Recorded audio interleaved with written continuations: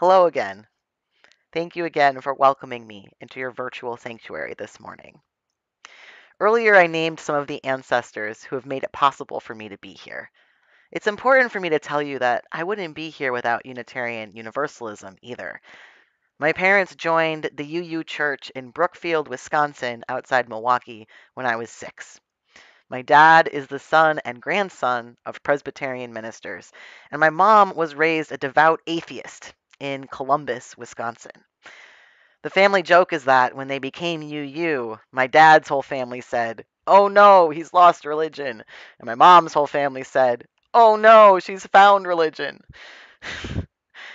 I think of my parents as the quintessential Unitarian Universalists. They came from previous spiritual paths that didn't fit them. They are white and middle class and in their 60s, and they both have higher degrees. My dad was an environmentalist way before it was cool. They listen to NPR and read the New York Times and have season tickets to the Milwaukee Repertory Theater. They own 2 cars and a house in a suburb. They are politically active and vote Democrat. Sound familiar? I'm so grateful my parents joined my home church. It was a wonderful place to grow up. I was taught to honor my own truths. I came to believe that living our faith meant working to make the world a better place and fighting oppression. And as a queer and trans person, I was able to grow up without any sense that these deep truths about myself were at odds with my faith. And yet, not actively making it harder for me to be myself in the world was not enough for me to feel a sense of unconditional welcome and belonging in my church as I grew into adulthood. Nor have I ever felt that way in any of the dozens of UU churches I've been to since. I've never felt like any of them were places where I could fully get my spiritual needs met. Why? I was raised here. This is my religion. You would think that those of us who are raised UU would be the ones who would feel most at home in our congregations, right? The truth is really hard to face. The vast majority of those of us who are raised in a UU church leave. My parents' church is not my church. Why?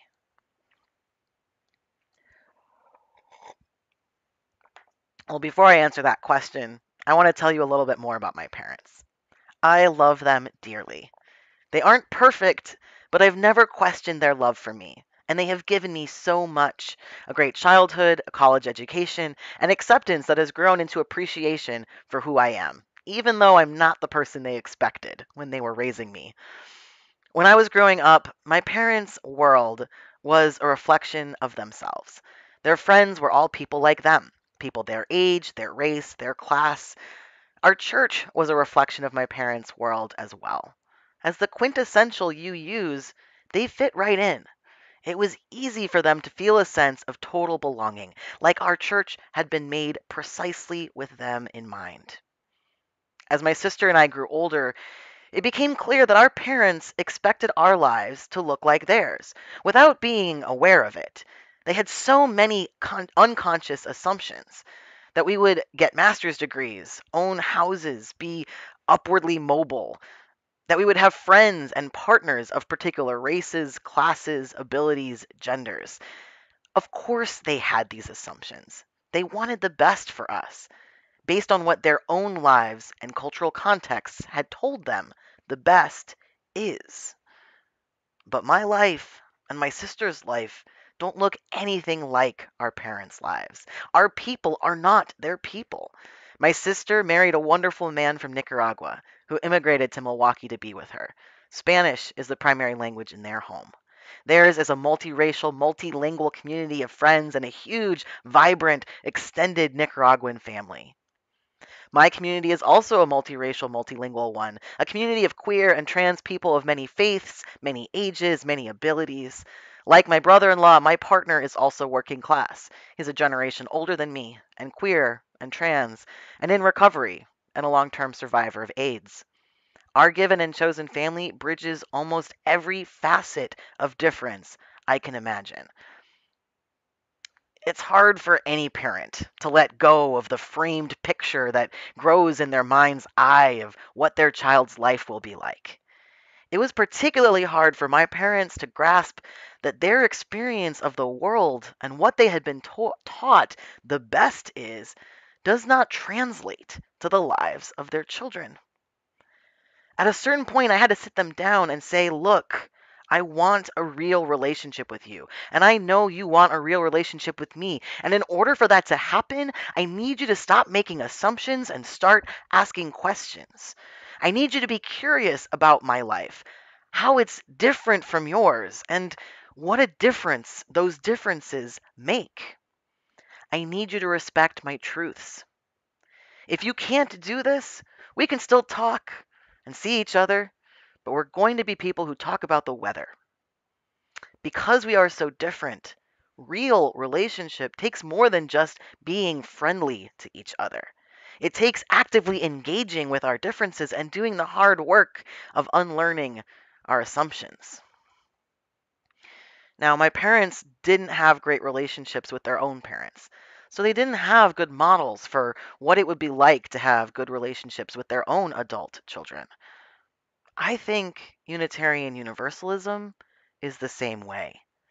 If the quintessential UU, like my parents, came here from somewhere else, they might not have good models for how to be a religion whose children don't leave. Did you catch that? If most UUs have fled churches they didn't fit into, they might not know how to create a religious community where people who are different from them don't leave. It's not that our churches aren't welcoming. Of course they are. But a warm smile and not being told I'm going to hell isn't enough. It takes a little bit more than that for me to want to come back. I need more than friendliness. I need radical welcome. So, what do I mean when I say radical welcome? Well, there's a really powerful model that my bestie, Reverend Slackett, and I there's a really powerful model that my bestie, Reverend Michael Slack, and I talk about in our Trans Inclusion in Congregations program. It comes from Reverend Canon Stephanie Spellers, a leader in the Episcopal Church. She talks about 3 ways that welcome shows up in congregations that are actively seeking to be welcoming: invitation, inclusion, and radical welcome. Now, invitation is represented by the open door. All are welcome. Come on in. But there's an invisible asterisk after that phrase. All are welcome if you leave your sins, like your sexuality, behind. All are welcome if you don't need a wheelchair ramp, or closed captions, or a fragrance-free environment. All are welcome if you are able to make a financial pledge. The goal of the inviting congregation is assimilation. The expectation is that everyone who comes in will fit the existing norms for who we are and the way we do things here. If folks can't assimilate, they will eventually leave. Because of this, the inviting congregation is overwhelmingly homogenous. It wants to grow, but only with people who are like us. Make sense? Inclusion is represented by a desire for diversity and surface level acknowledgments of people who are different from the norm. Inclusion means we want to be a place where different sorts of people feel at home, but we put the burden on them to fit in. Maybe we march in pride but don't have a gender neutral bathroom. Maybe we put up a Black Lives Matter banner, but on Sundays we only use music and readings by white people. We might fill our website with images of children, but visiting parents get disapproving looks when their kids make noise during service. The goal of the inclusive congregation is incorporation. The expectation is if we add on top of the way we do things here, in small ways, people who are different from our norm will feel welcome. We aren't completely homogenous, but folks on the margins struggle to experience full belonging. The inclusive congregation wants to appear diverse, but it doesn't acknowledge what a difference our differences make.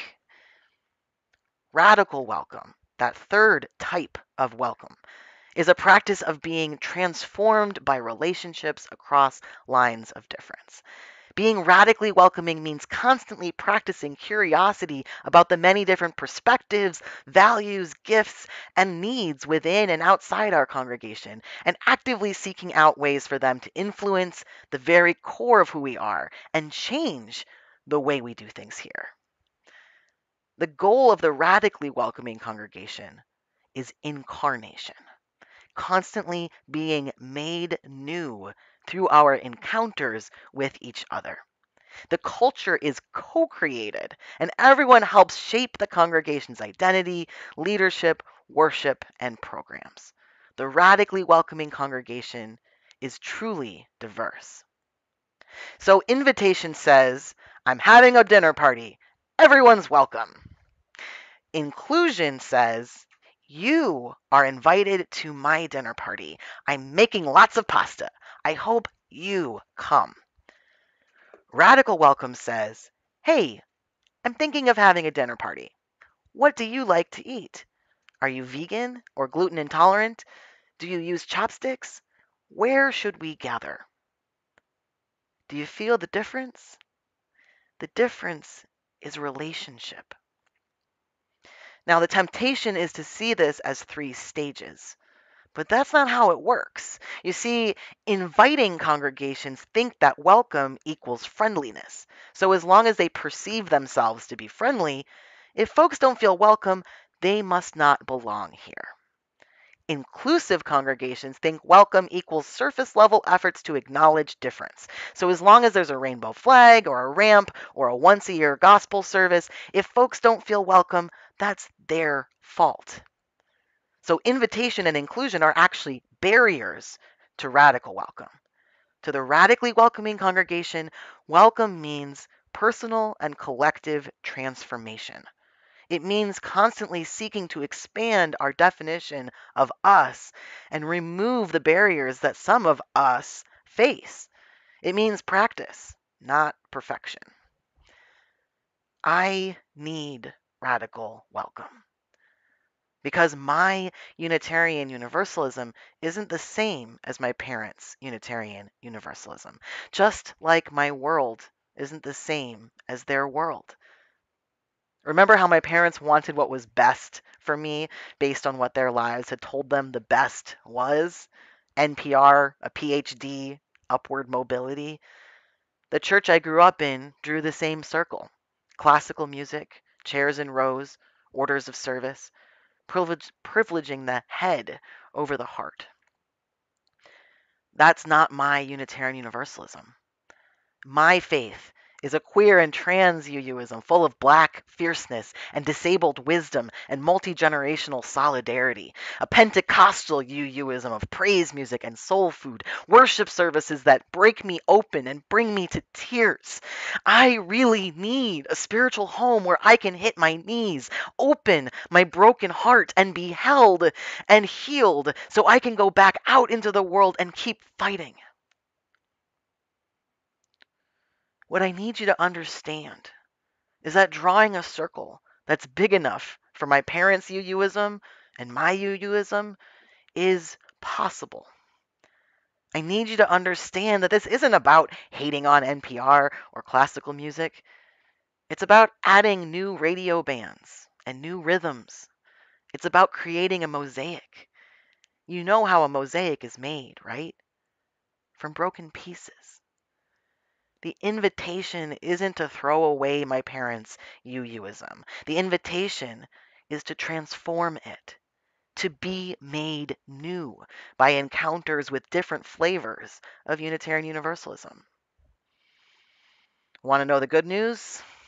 The good news is you're already doing it because here you are online. It hasn't been easy or comfortable, am I right? But you have proven that this community is capable of immense change when the stakes are high enough.